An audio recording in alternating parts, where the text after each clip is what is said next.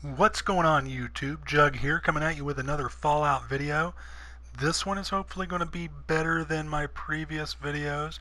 I'm going to take you on a tour of this settlement I built in Fallout 4 as well as offer some advice throughout the construction process.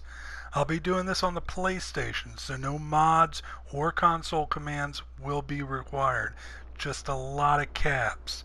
So let's get started.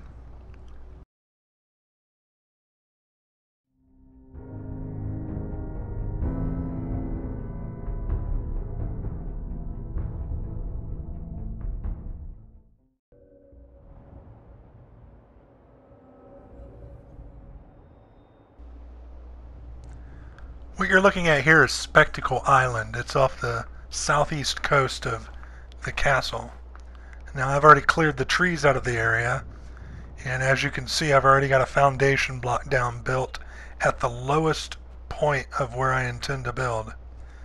And from there it's really just a matter of snapping pieces together.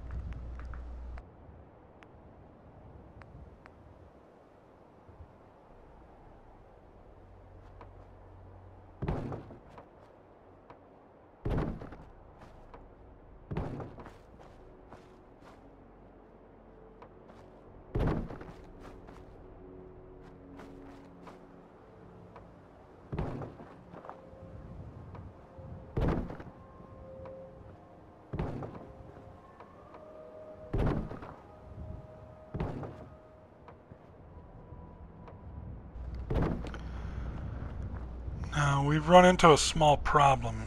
There's a gap at the bottom, but we can't always drop a shack stairwell, and usually the foundation will find its home.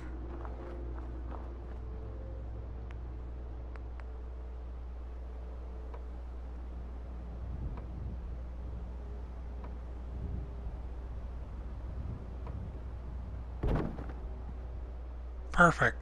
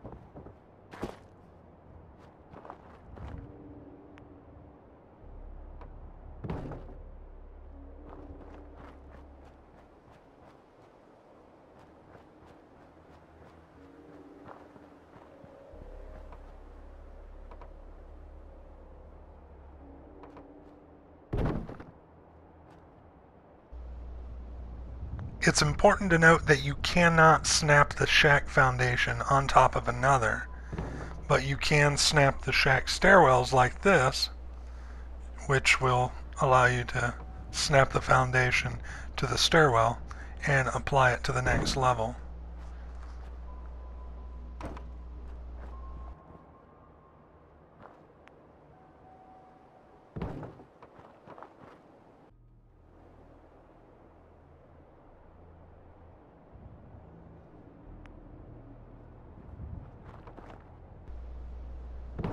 Now all that's left is to just patch up any gaps you have left near the bottom. They don't always like to fit like a glove, but with enough work you can usually squeeze them in there.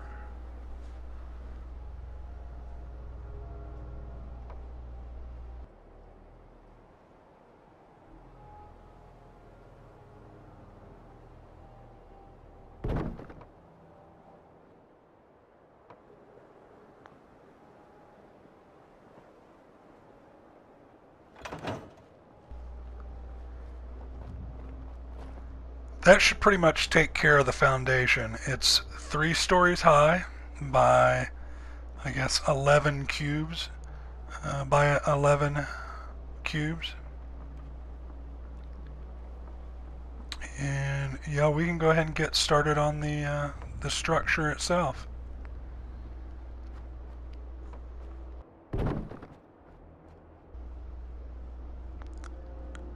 what we've done here is dropped another shack stairwell. We're going to connect the foundation to it so it snugs tightly up against the layer below it. You can go ahead and get rid of the stairwell now. And we'll just go all the way around with foundation.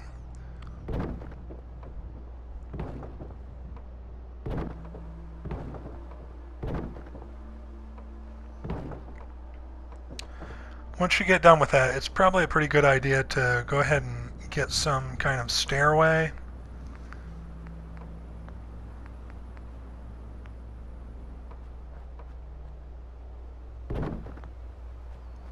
Because you're going to want to go up here, and this is going to allow you to get inside so we can start working on our next level.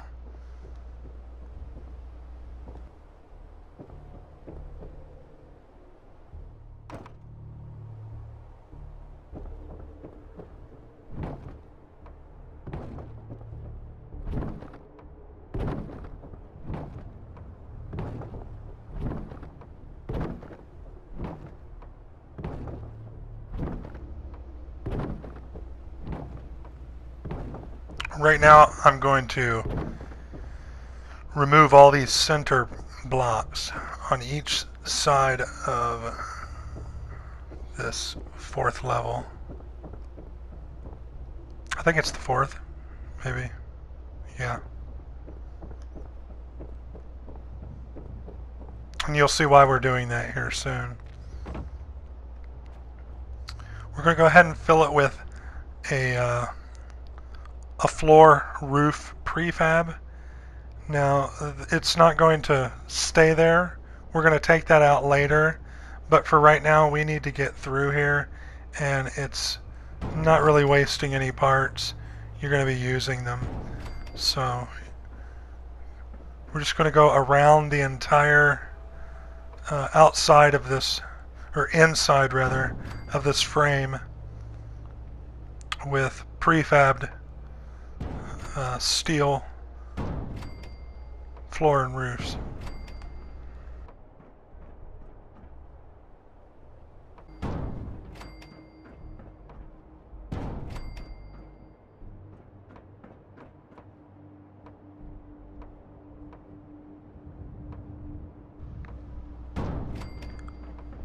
Once you get finished with your prefabs, go ahead and just hop down into the pit down in the center and set up a stairway or a ladder, because you're definitely going to need it.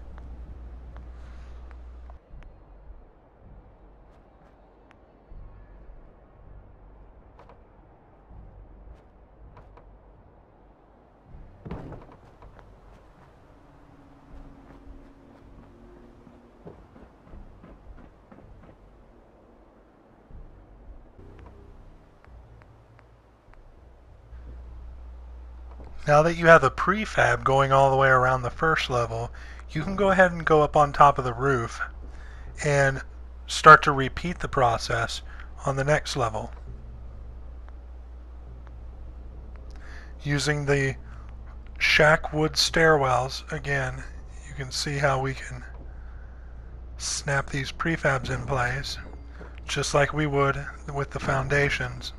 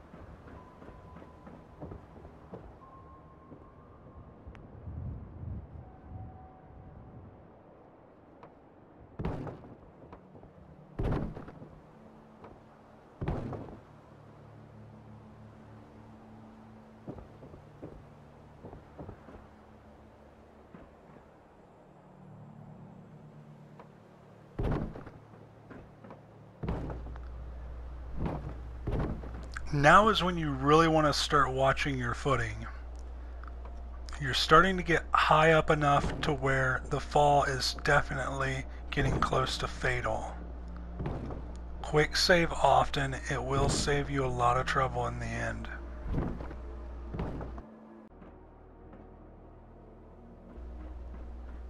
You can see we've jumped quite a ways ahead here.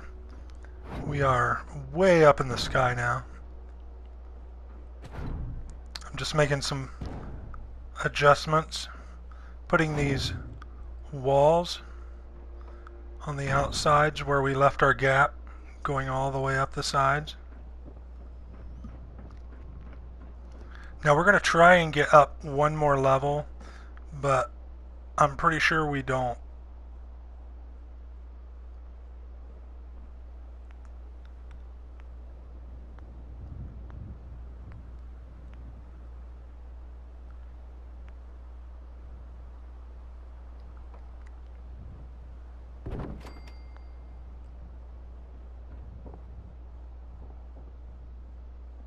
Yeah, we're outside the build area, so this is going to be as high as we can get.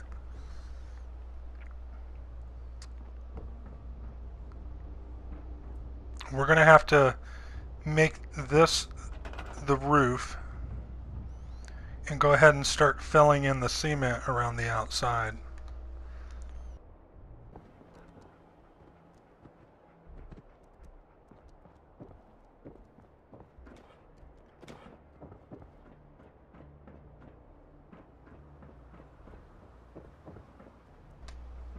Now we're going to go back outside here and start filling in this outer perimeter with cement, or the shack foundations.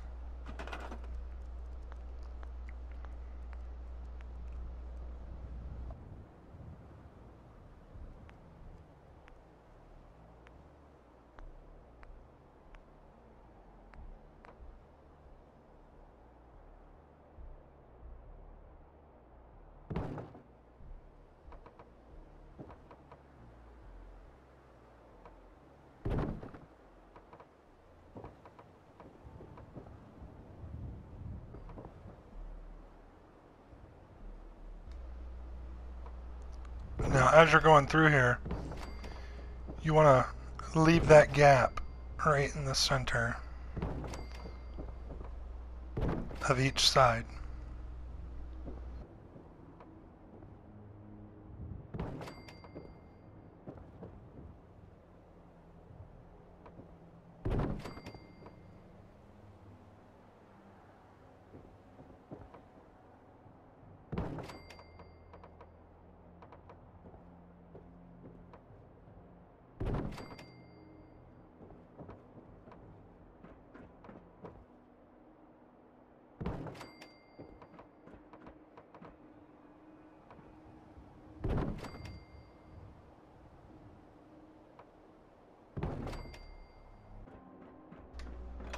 Alright, so I've went ahead and completed most of that. I'm going to go ahead and take a quick break for supplies, take a step back, get a good look at it. This is what we've got going on so far. It's looking pretty good, needs a lot more work, but we're almost there.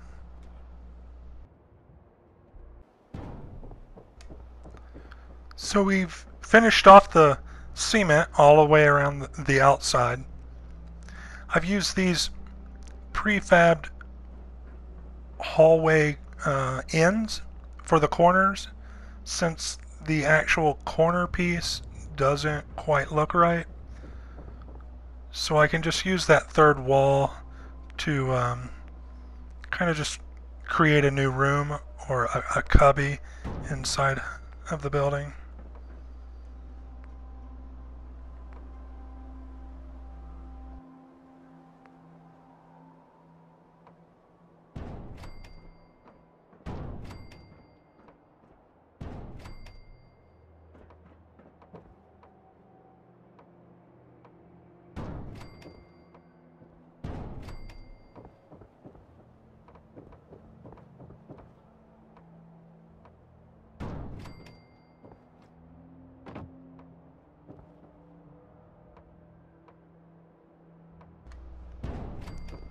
So we're pretty much done here. We've got the entire foundation along with the structure itself pretty much complete.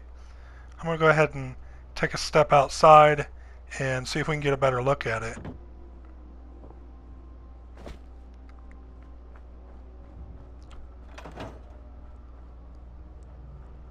So this is pretty much a completed structure.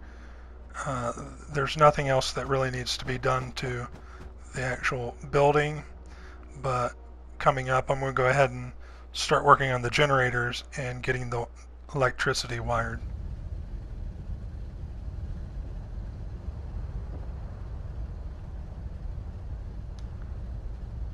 You was probably wondering what we was going to do with this entire basement area, since there was a bunch of ground down here. But as you can see, I've filled it with plenty of generators, and there's going to be a lot more to come. But for right now, we're going to start getting some of this power going. And in order to do that, I need to get a connector on that floor panel that I've just placed it on. And I need to lead that connector up to the top connector right there. Now once you've got a hold of the wire, you can't jump, but you can go quite a ways around.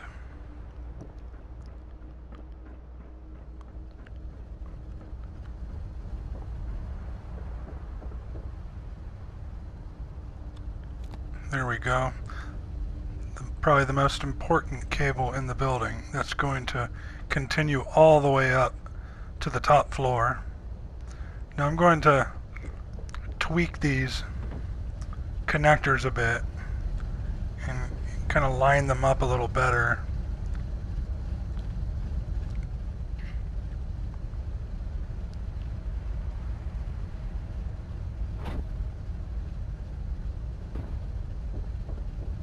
I like the cord to look straight.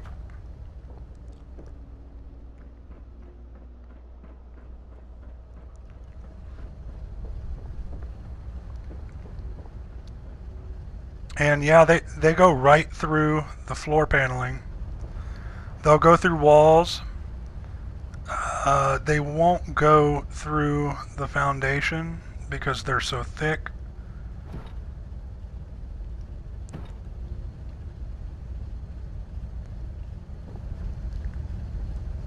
Looks pretty good.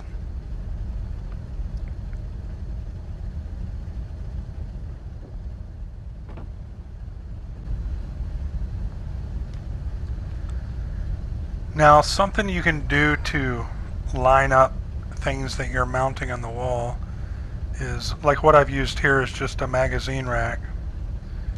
I'm going to move the object out of the way, snug the rack up against the wall as close as I can get it.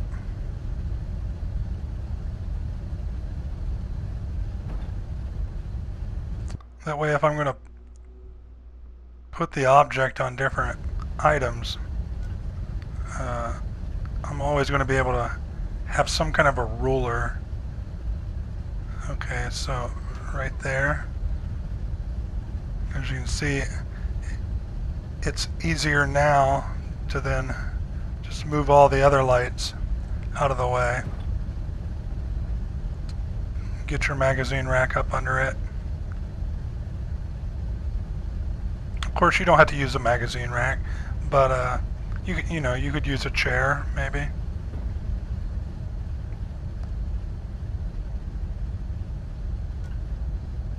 This isn't going to line you up from the side to side, but it will get the height exact, or at least as close to exact as your eye could see.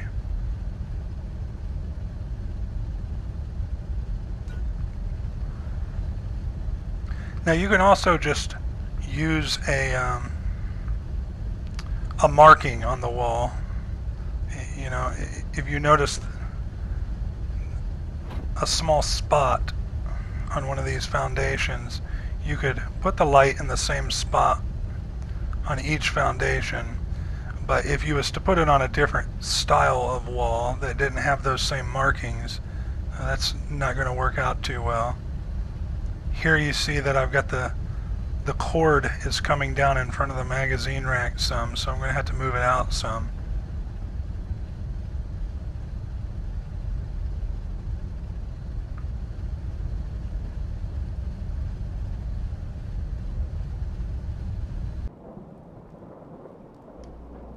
So we're pretty much done with the construction process. We've got generators on the ground level. All these generators are connected. We've got connectors leading up to each level. We got some lighting in the place so we can at least see what we're doing. I'm not going to go into too much more on the decorating of the interior. I do want to run over the light box situation out on the front wall. I'm going to do a little bit of work out there and show you how I've stacked these lights so they look nice and neat.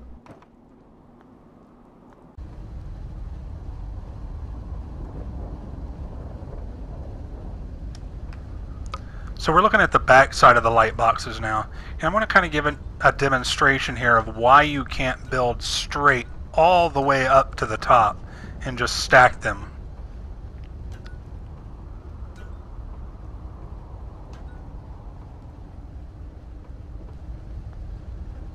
Of course you could, but if you notice here up against this foundation, you get a good view of it. The higher you go, the more they lean, and they'll continue to lean until they get way over, and it looks very crooked. It's the only object in the game I know that does that.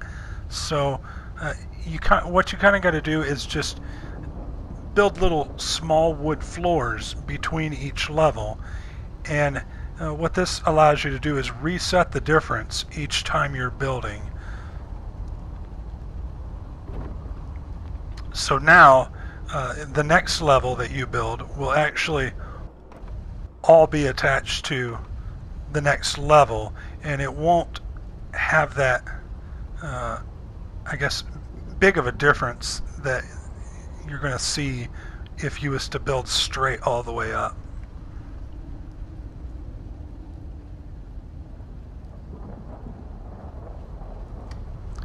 We've completed the entire building. We've got light boxes all the way up the front side. All that's left now is a way to get inside. So let's get some stairs down. These stairs right here are being very problematic.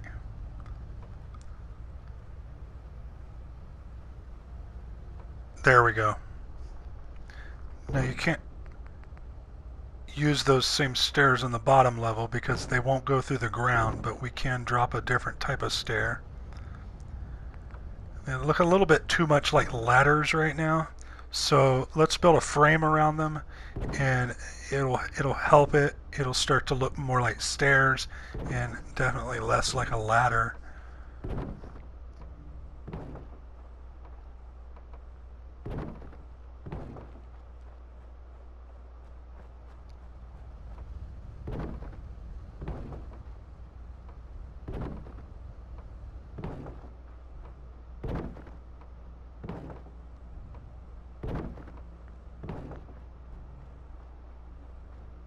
The only thing it's missing now is some statues.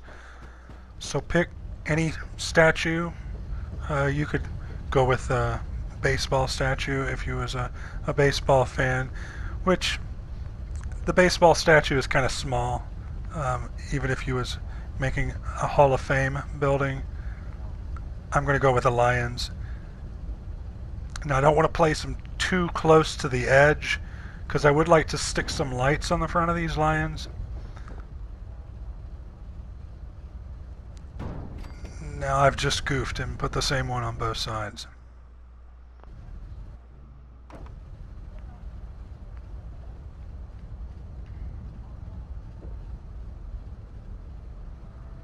There we go. So we've completed the entire building. Let's get a look at the inside the way it was supposed to be finished.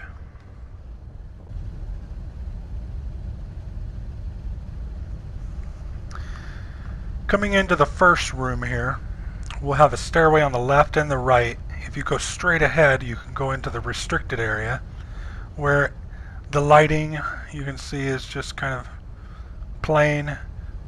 The chairs are plain. It's a very work-related environment with, you know, toolboxes, construction lights, workbenches, things of that nature. The shelving is, you know, kind of rusty looking. We have two main entrances to get into the electrical area, or the generator room.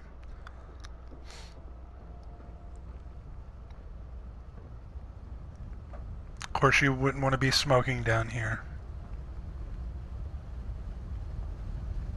Now there's a lot more generators here than you saw before. I've went ahead and filled it out.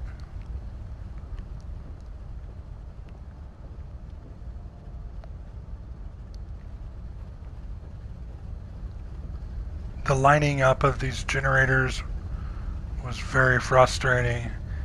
It took a lot of patience, using things like the HUD to measure my steps from one generator to the next. Up on the second level, I couldn't fit any of the large generators, so I just used medium generators.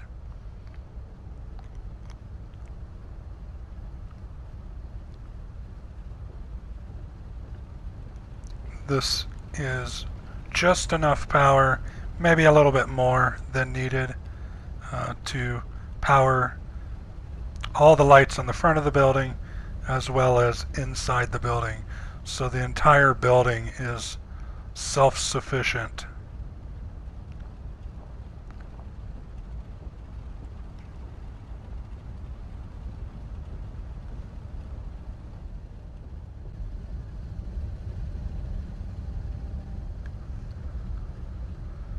Here we're going into the main hall. We have a nice Minutemen statue there with the lights are actually placed behind those plants, so we can get lighting on the front of the statue as well as the back of the statue. A few decorations around. Of course, my power armor collection is slacking a bit. I've spent a lot of time on this building. I really haven't completed the story, so hopefully I'll be getting a lot more to fill in, and you've got plenty of room to put more power armor, and obviously if you wanted more stations, there's room for that as well.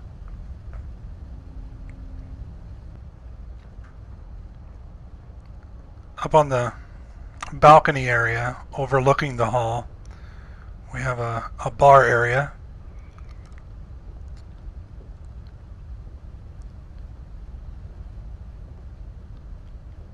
Plenty of lighting in here, but when it gets dark, it gets a little bit darker in here, but the lighting was definitely an issue.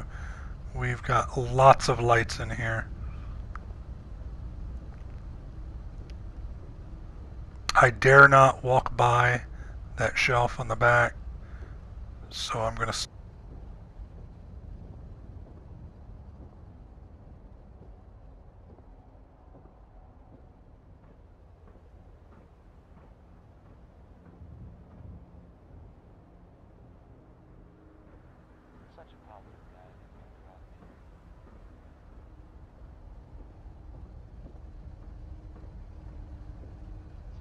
There are some rumors out there in the Commonwealth that I have heard.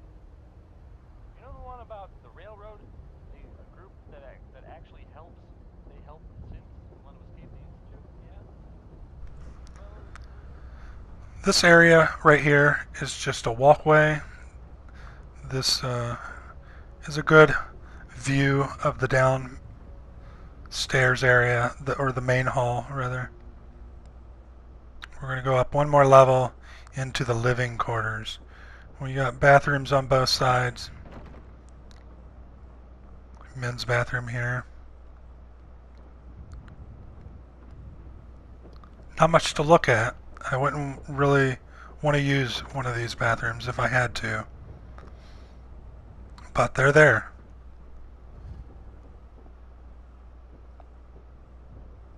We have plenty of paintings on the wall just to liven up the area.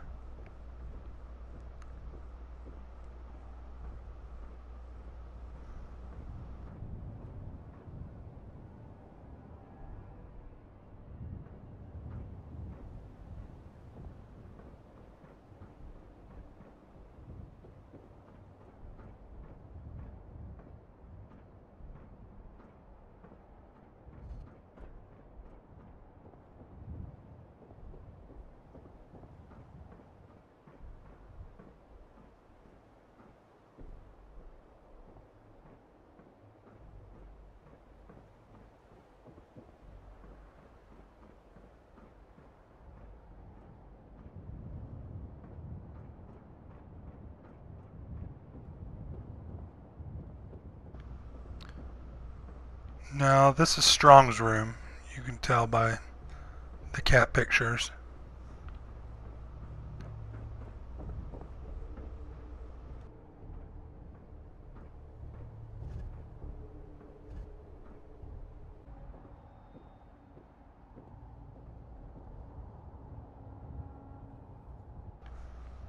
Now we're going into the dining area.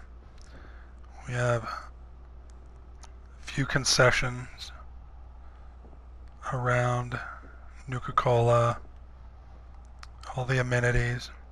Over on the other side is a kitchen. Well, at least a stove. If we go over here to the other side of this room, we'll go into the lab area. I'm not sure it's safe to be eating near the laboratory, but nobody's complained yet. No, those test tubes are not easy to get inside that rack.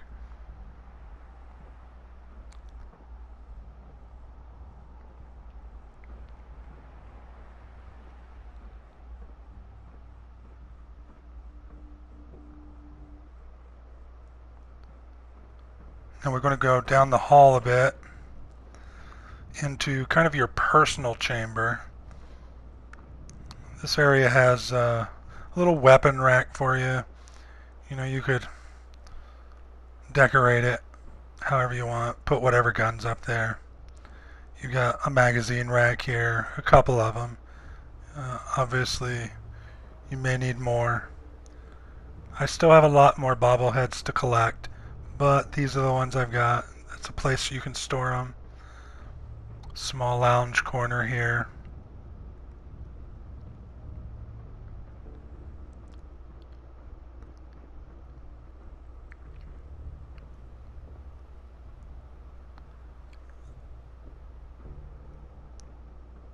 This would be, I guess, the player's personal room. Of course, you could use any room. This is what I've selected for mine.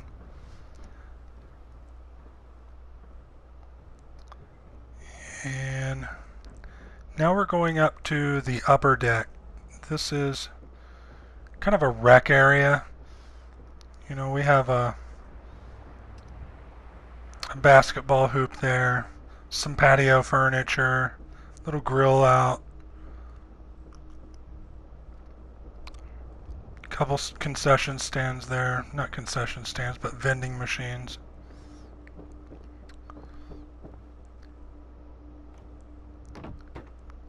I never was the best basketball player.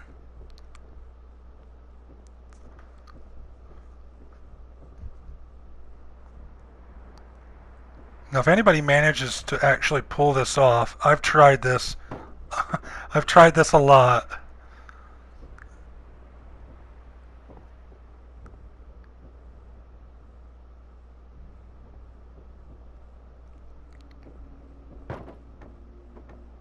I think I may have stepped over the line on that one.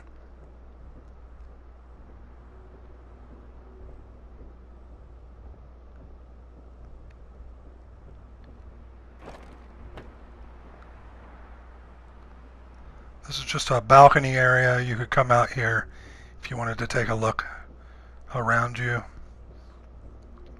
Of course, those towers are non-functional. They're useless anyways. You can't get settlers to this place.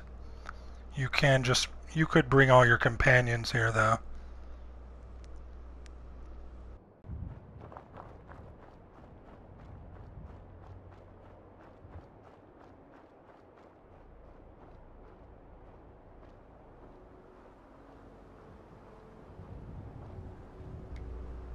And there you have it, the Minutemen Citadel, or so I like to call it, on Spectacle Island, with a towering light bar that can be customized to a variety of colors of your choosing.